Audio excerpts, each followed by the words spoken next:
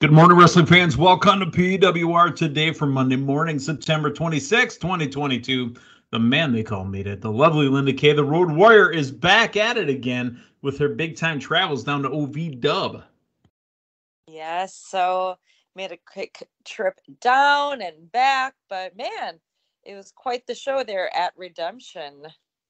Yeah, we got a kid that wears a fanny pack. The kid of the fanny pack kid. He was in a six-man elimination tag match, right? But, I mean, If you would look at the results and the way things went down, it looked like it was a 3-on-1. Yeah, so, hey, our friend, our pal, Cal Hero, stuck it through at the very end where two of his tag partners were eliminated, and it became a 3-on-1, but just right there toward the end, one by one, he eliminated the rest of the opposing team, and I proudly got to say your winner and sole survivor of the match, Cal. That's right. He's the Beyonce of PWR. Ah, I see.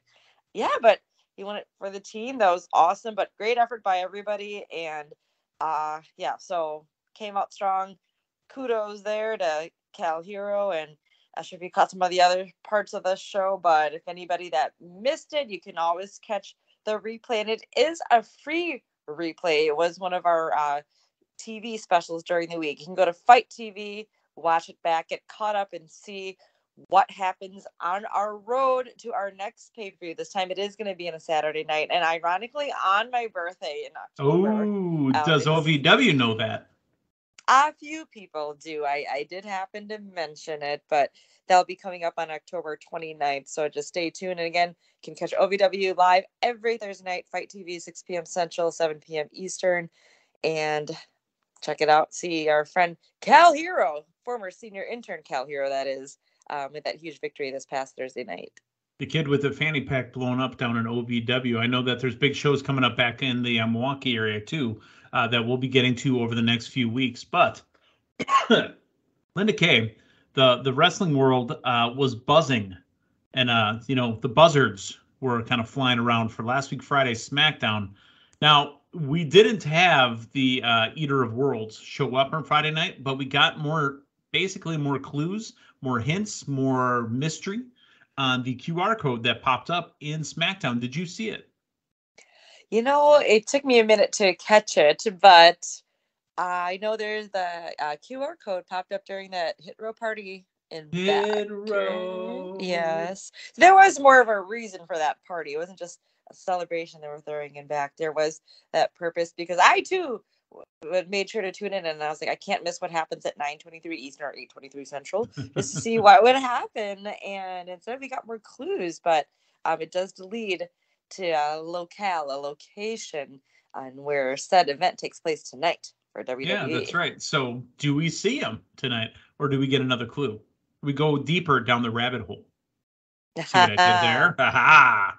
Yes. I would say we should expect to see him because everybody expected to see him on SmackDown, but the song was played during one of the commercial breaks as well. White Rabbit by Jefferson Starship. Yeah. That song is referring down to Alice in Wonderland, right? Mm-hmm. I Very feel that stuff. Yeah, I feel that through the nature of this, it's still just going to be something heavily anticipated, really, just getting everyone excited for that within WWE, that they can just continue to do these clues. Extreme Rules is coming up in a few weeks. Maybe instead of just more and more clues leading to Extreme Rules, if said person does not appear tonight, we don't know for sure quite exactly what this is alluding to, or who, excuse me, but I feel that if the debut does not, or appearance does not take place tonight at Raw, that it would be the next coming weeks hinting toward who would be haunted. It's funny because we're talking about, say, said person, and because I know you still believe it's Bad Bunny. Wasn't that your pick? Yes. Okay, my pick was the rabbit from the Rosebuds and Adam Rose. But, you know, if it's said person that we're all think it is, the Eater of Worlds, it's ironic that we're talking about it because the Extreme Rules pay-per-view is coming up in a couple weeks. Do you remember the cinematic match that our friend Adam Shearer, otherwise known as Braun Strowman, had with the Eater of Worlds at Extreme Rules a couple years ago? Where we started getting an Alexa, you know, to be, you know. Oh, yeah. Oh, Alexa as well, Raw. She still has Lily. Yep, and Lily is, you know, matter of fact, we saw Asuka holding on to Lily pretty tightly there. That's right. That is very true. And there's still, you know, isn't that full explanation of why Alexa still has Lily? I mean, she was gone for a bit. I mean, let's you know, step out of the business. It's because people are buying it, so it's merchandise. But I mean, in the story context. Yeah, but the point that you mentioned of Asuka holding on to Lily tight, that says something right there as well. And while that 9/23 clue alluded to SmackDown, what we got was another clue saying, "Hey, it's going to be in Edmonton, and Alexa is on Raw." There you go. Okay, well, let's do something. Hey, let's talk about SmackDown from Friday night, and we had some really good matches. I mean, I just want to kind of go down everything that we had. First off, you know, we had the Brawling Brutes getting their title shot in the main event against the Usos. We also had the Tribal Chief open up the show. The Bloodline is huge now. I mean, in the presentation that they give us on Friday night, it was Roman Reigns, it was the Usos, it was Solo Sikoa, it was the Wise Man Paul Heyman, and the Honorary UCE. This caught my eye, but I didn't know that it would pay off. I'm glad that I was actually paying attention. Thank you for the White Rabbit stuff in WWE. I'm watching everything now, but I'm like, wow, they all got these new shirts. We the ones, and Sammy's wearing one of the old shirts. Yeah, Sammy. Didn't you caught your attention, right? Like, yeah. Sammy, update your shirt game. Yeah. Just the commanding presence as well. I love seeing them all walking up from the back. I mean, before it was when it was just Roman and Paul Heyman, you're like, okay, he's got that presence. And then it was Roman and the Usos, and then they added Solo. Well, actually, Sammy was walking out with them before Solo, but now all of them together, that is a true bloodline right there. And Sami Zayn's so great. I mean, it almost made his me cry. gyrating in the back. It kind of drives me wild. Yes, but when Roman was when they were tearing his shirt off and taking it off, I felt so bad for him, and even his face. Because you know what it did? They did great camera work on. Is that Jimmy or Jay that doesn't like him? Jay. I think it's Jay. I mean, they really zoomed in on Jay because this was like, you know, they're sicking the pit bull after him. This is what Jay's always wanted. Take it off, Sammy. Take it off. And Jimmy's just sitting in the back going, I don't know. I tell you what, you know what? I almost wanted to cry when he goes, because I got you a new one. And it's the Honorary UCE t-shirt. And he started shaking. Jimmy's just excited, and Jay goes, whatever. Because, I mean, honestly, it looked like Jay didn't know. Like they were going to just beat him down and take the shirt off of him. Yeah, that's some good stuff. But yeah, and then Roman hugging him back and seeing Roman smile. So I'm like, okay, so Roman Usos are technically still heels, right? But everybody's loving them. And now it's Sammy. Sammy's dare I say, the fan favorite right now. Is Sammy the most over he's ever been in WWE right now? I think so. And he's a heel, but he's a face on a heel squad, but he's a heel. Yeah. Right? Yes. So But so how does it end? Book this for me. How does it end? I mean, there's still something there between Sammy and Kevin Owens, and okay, maybe a tag run for them. I know you guys had talked about possibly could it be Sammy and KO that could possibly take the belts from the Usos down the line.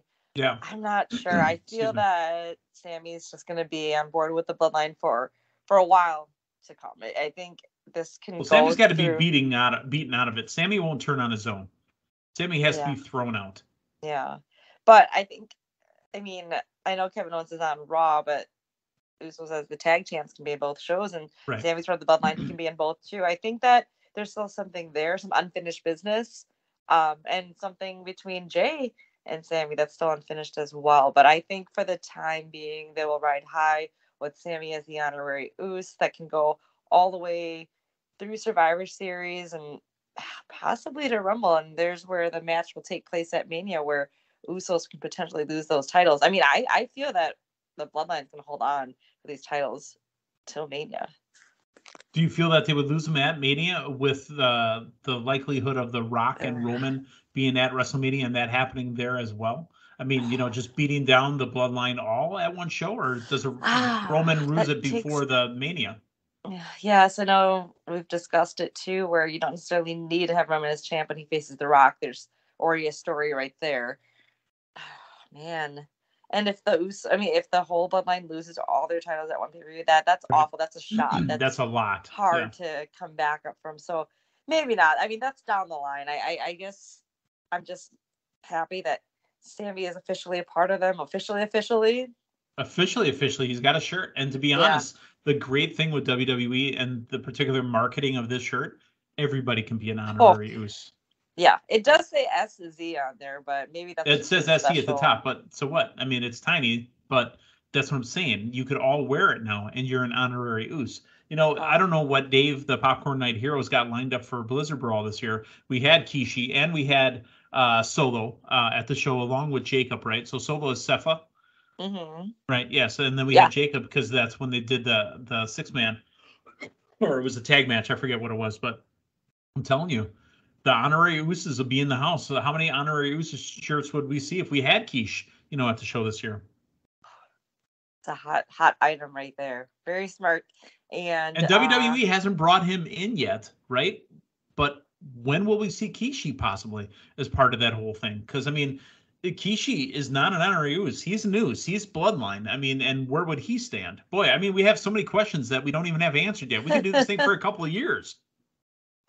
Definitely could. There's a lot within the Bloodline, but for right now, happy to see Sammy with him, and I think he'll be strong with him for a while. Maybe not all the way to or to Rumble, as I'm saying right now, but it'll be for a while. It has to be. I'd be shocked if this gets, erased rather quickly. Amazing as long times as those shirts right now. are selling.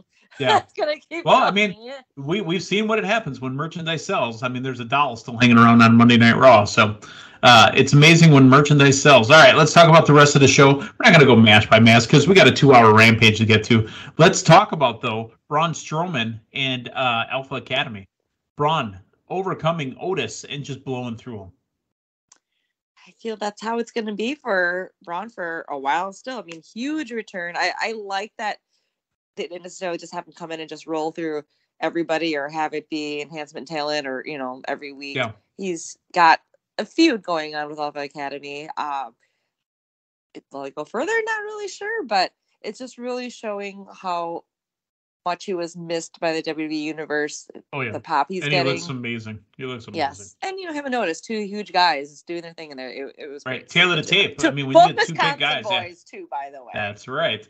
Otis is from up north there, I think, up towards the Superior, don't you know? Mm-hmm. Yep, and then Braun, obviously, from the greater southeastern Wisconsin area. Right. I remember, I don't know if it was last year or the year before, where Otis tweeted a picture of him in the Packers striped bibs. Just saying. That's right. That's how it was. Hey, by the way, congratulations to the Green Bay Packers, 2-0 now on the NFL season. That first week of loss doesn't count. Beating Tom Brady and the Buccaneers. So great job on that, 14-12. Alan Lazard, we hope you recover quickly. You got to get your fluids in you because we know you lost a bunch on the sideline. Finally, let's talk about the main event, the Brawlin' Brutes and the Usos. Usos retain interference by Imperium, looking good in those tracksuits. Does it keep on going 6-man style with Imperium and the Brawlin' Brutes?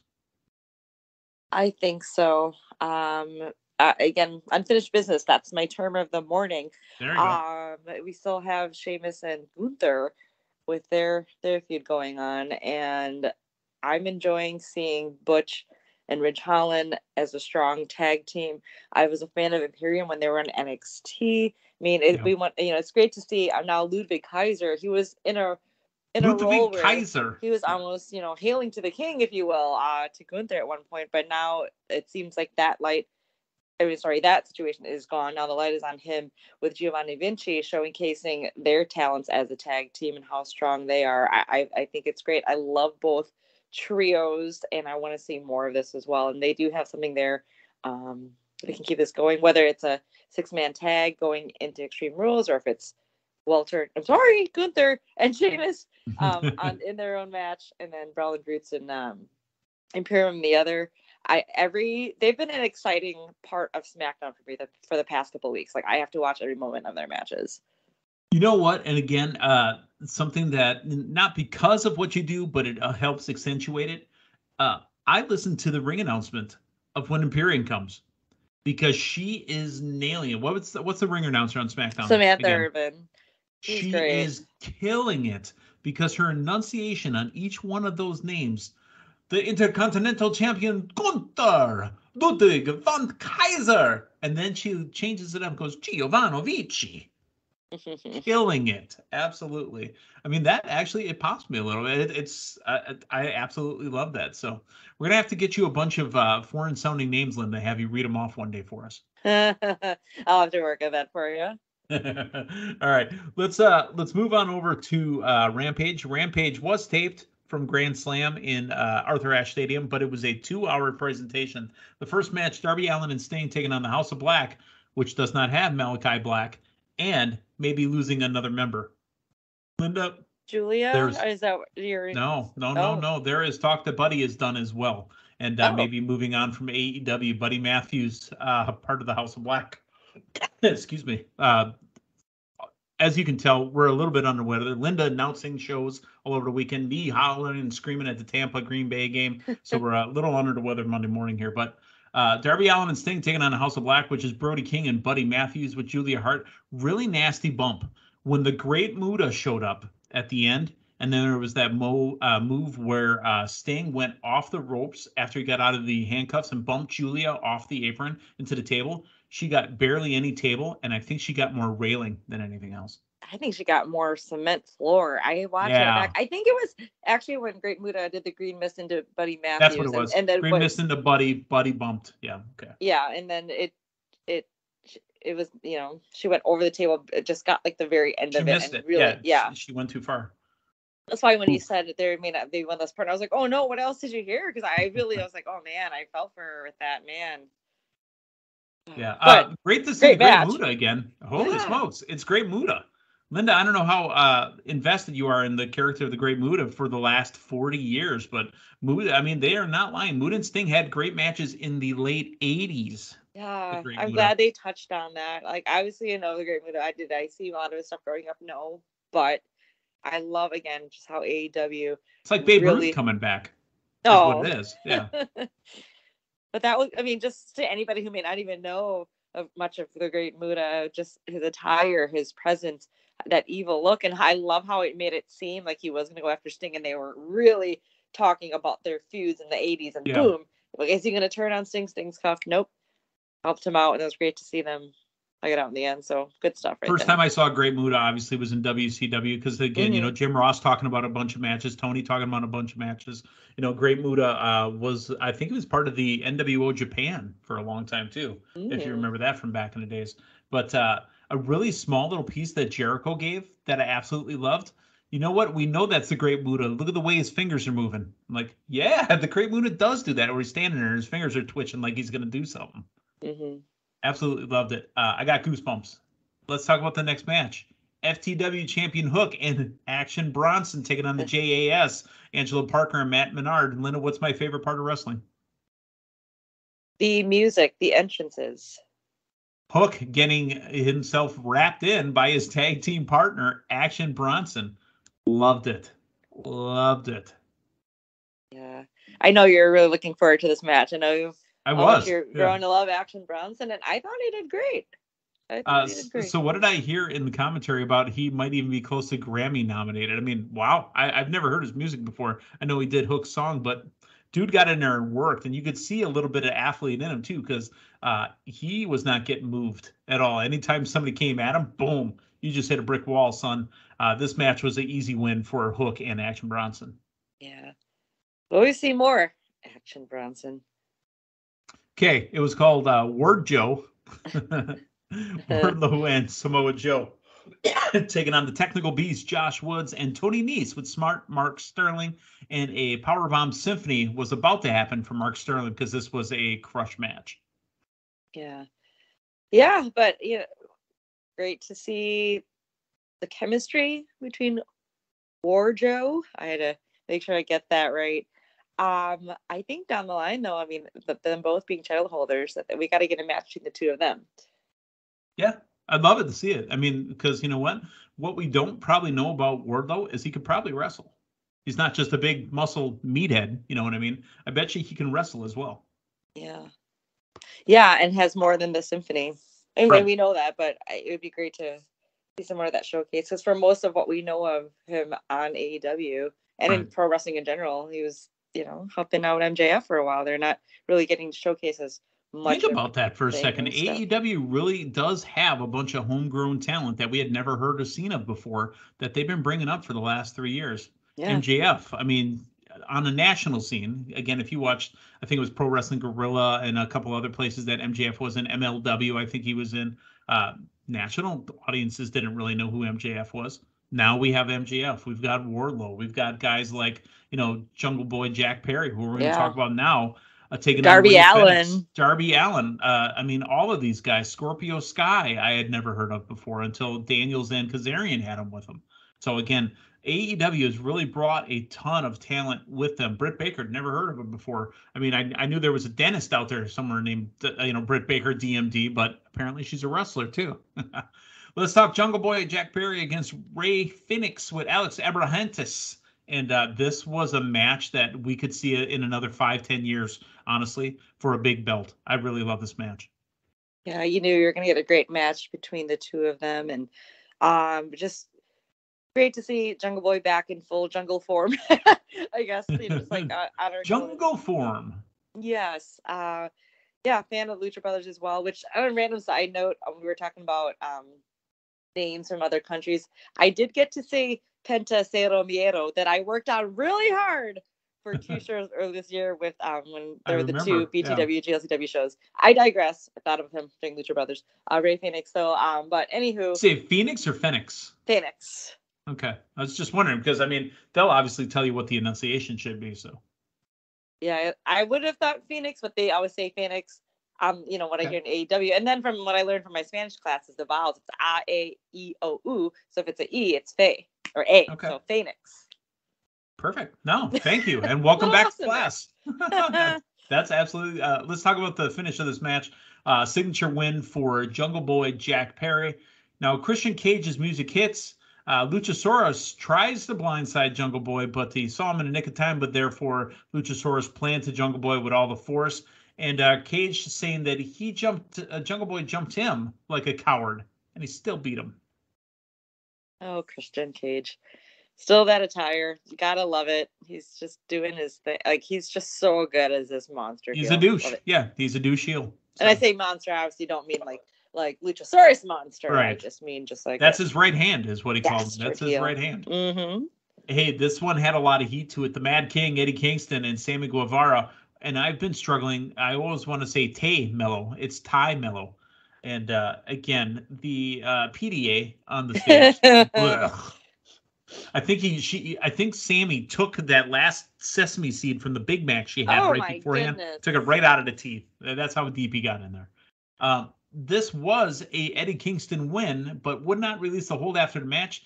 The whole effing show, or what was Jerry Lynn's nickname at ECW? Because Rob Van Dam was the whole effing show.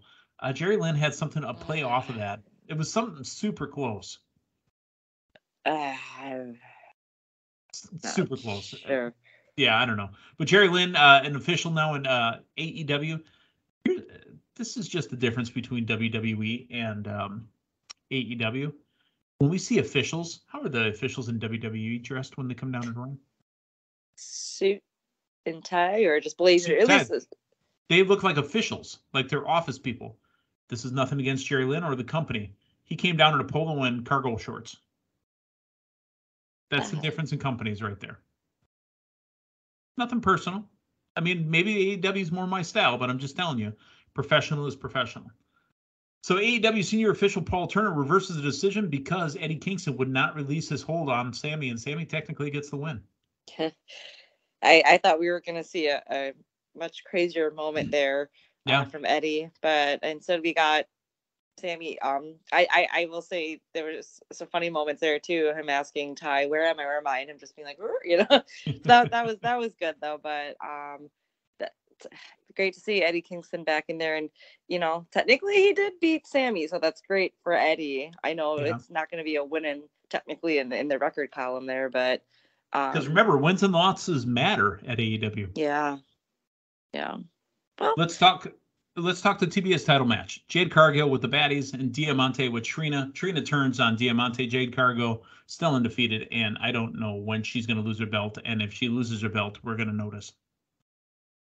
I know you and Matthew touched on this a lot last week. Yeah, it is crazy because she hasn't. I think it was Matthew's opinion was Matthew's opinion was she's in her own division.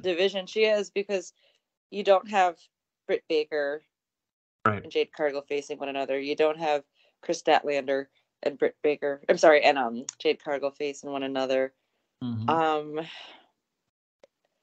I don't know. I mean, is she already on 40-0 now? I know she was recently 30-something. Maybe it's the 50-0 that. It's like when she gets into something with like Hikaru Shida or something. Like I'm just thinking of, or is this TBS championship like the women's? Nothing was against like the Intercontinental or Mid Atlantic title, but the women's European championship. Yeah, it's like the not second tier necessarily. You're trying not to say lower level, is what you're trying not to say. It's still a champion, but the step after the big one. Right. Is this their second tier women's championship? Is what you're saying, and I got you. Like I said, Trina smacked Diamante, aligned herself with Jade and the baddies. And let's talk about the Grand Slam Golden Ticket Battle Royal. Linda, I got a problem with this match. I liked it, but I got a problem. In any kind of Battle Royal, they always tell us that you're only eliminated when both feet touch the floor. That dumb ramp was on one side of the ring. So again, maybe I just missed it because I was kind of blah on the match, even though I did like the match. Did anybody land on the ramp and not get eliminated? So if they touch the ramp, are they eliminated because they didn't actually touch the floor? I'm confused. I guess I'll have to go back and see if they did show Justin Roberts reading the rules, because yes, I have read off the rules for a battle royal before, and yes, you do say, you know, you have to be eliminated with both feet touching the floor. Yeah. Right.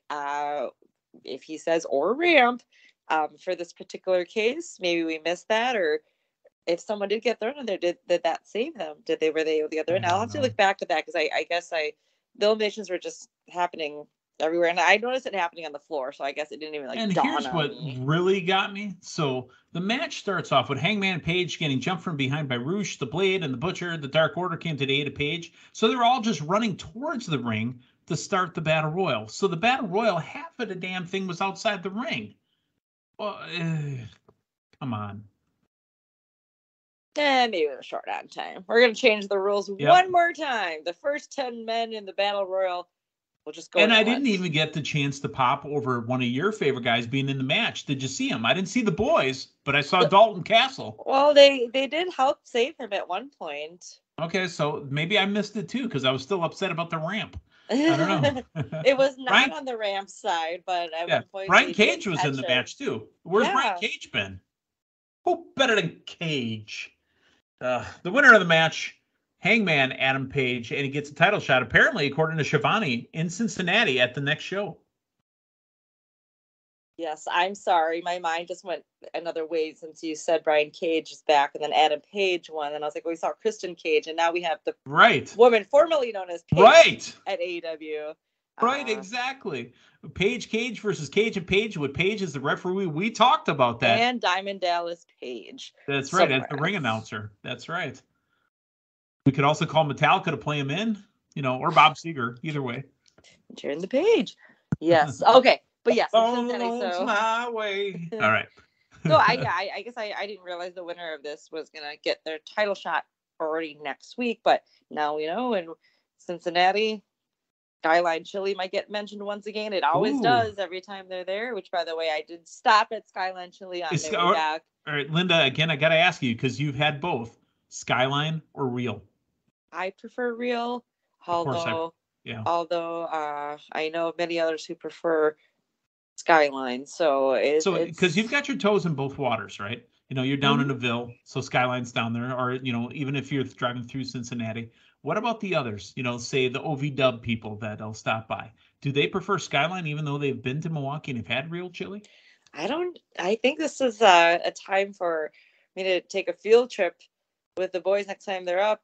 Take them to some Real chili and show them the Milwaukee chili style. And make sure to let them know too, it was there first. Oh yes, I'll let them know that. There you go. I think that's a time for the man they call Meathead to come down and get some Real chili as well. Mm-hmm. All right, let's talk the main event. Lights out. Powerhouse Hobbs and absolute Ricky Starks. The only issue I had with this match, which was amazing. How heavy do you think Ricky Starks is? What does Ricky weigh? 200, maybe tops. 190. I would say about there. What do you think Hobbs weighs?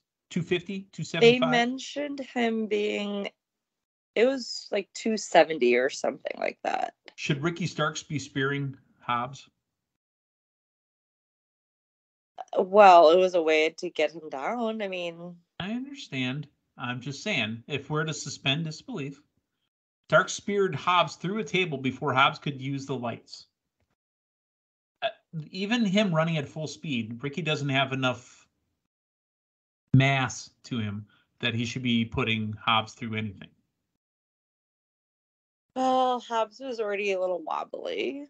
It'd be like Rey Mysterio spearing the Big Show, where the Big Show should just brush him off like a gnat.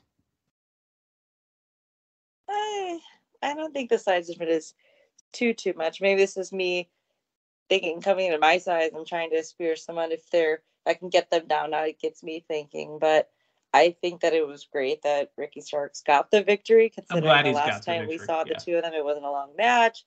I know this was lights out and, obviously a lot of shenanigans in the match, but great to see him getting that win on top of Will Hobbs. All righty. Glad to see you got the win.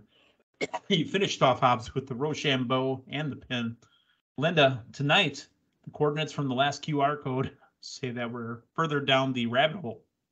Do we see Bray Wyatt tonight, or do we get more clues? I think it's more clues. And I'm okay with that, because, we kind of psyched ourselves in to seeing Bray Wyatt on Friday.